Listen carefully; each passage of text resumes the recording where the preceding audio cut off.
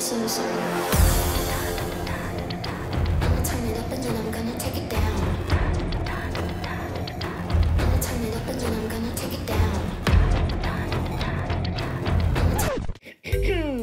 That is me, and this is footage from Dior's first runway in South Korea. I'm 5'7", full-time high school student, and I have zero modeling experience.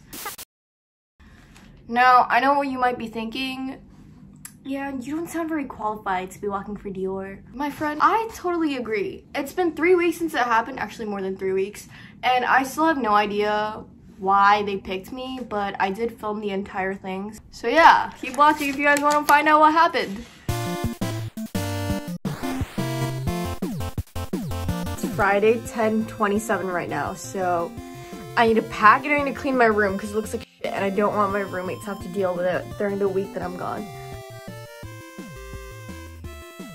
So they told me to come in black leggings and a black tank top, and this is what I have in my closet, but it doesn't really make me, I don't know, I don't think it's that flattering on my body.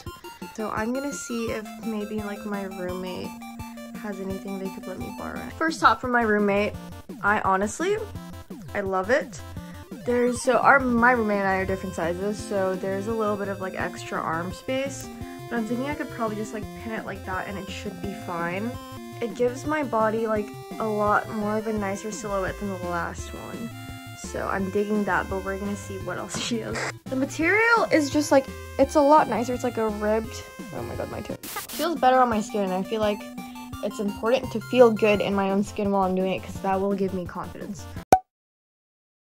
April 19th, I get a DM, and I'm doing my monthly scroll through my DM requests. Normally all I get is messages requesting for free pics. This was the last message that I was expecting.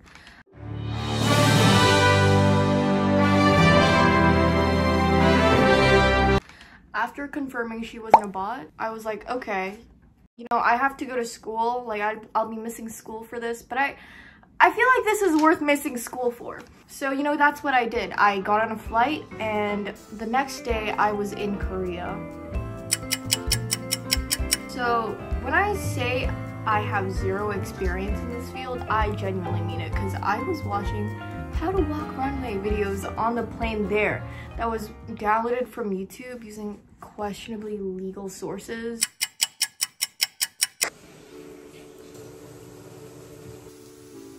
It's currently 8 AM and I just woke up. I didn't really get a very restful night of sleep because, you know, but it's alright.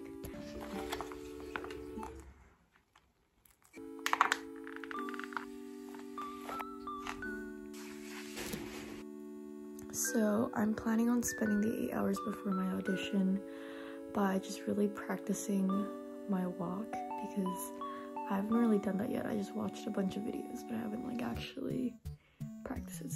So I arrived the day before auditions, and as soon as I got home, I changed into my audition wear and I started to apply the tips that I learned from these YouTube videos.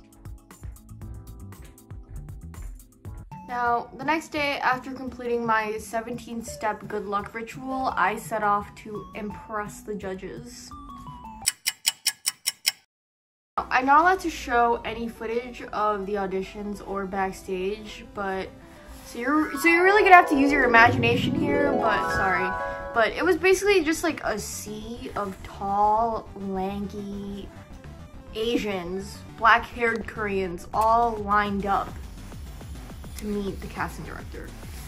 I felt really out of place because, you know, as I said, I've never done this before, and I also have red hair. Like visually, it was, yeah, I was a lot, like 2-3 centimeters shorter than the models there, and I had red hair.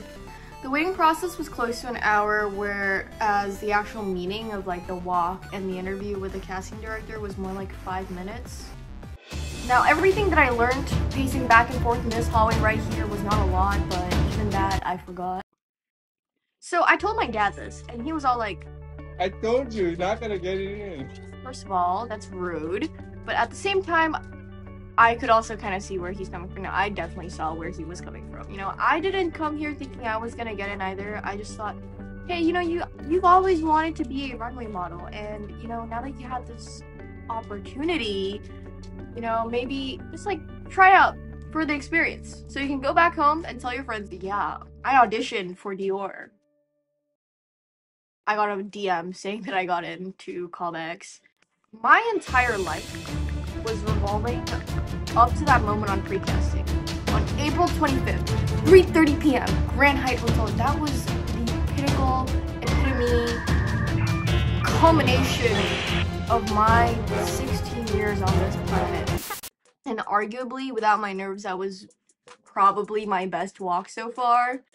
I actually remembered what I was doing when I was pacing back and forth, and I just looked at the casting director like I wanted to kill them and walked. And I think it was a pretty good walk. So I was feeling confident after that. I was like, oh, you know, that was a pretty good walk. You know, maybe I actually have a chance. And then I hear nothing from them for the next day and a half. Now keep in mind, at this point it's a Thursday and the show's a Saturday. Big fashion houses like Dior, they love to keep everyone on their toes, right? So I thought they didn't text you if you didn't get in. So my plan was I was gonna suck up my pride and I was gonna send the casting director who reached out to me in the first place. I was gonna send them a DM and say something like, hey, do you know when the results are gonna be out, or have they already been announced? And then congratulations, Ian. You said I wasn't gonna get it. Saturday. This is the day of the show, and basically there's two showings, one at 5:30 and one at 8, which is the one that was going to get filmed. The celebrities that were gonna be there included, put it right here, all the models had to be there at 10:30, even though the show was a lot later in the evening. They were so down to earth and kind, and the food, let me tell you about the food. Okay, I know this is not the purpose of the video, but the food was, it was bussin'. The time for the show was getting closer. Basically, it was this entire choreography, like how you were walking on the stage, and you had to line up in backstage by the order of how you got on. And it was just this entire thing. The hairstylist and the makeup artist, they were just like fixing up your makeup last minute, like 2 seconds before you get on stage, and then the lineup person would be like, go, and then you would just have to go.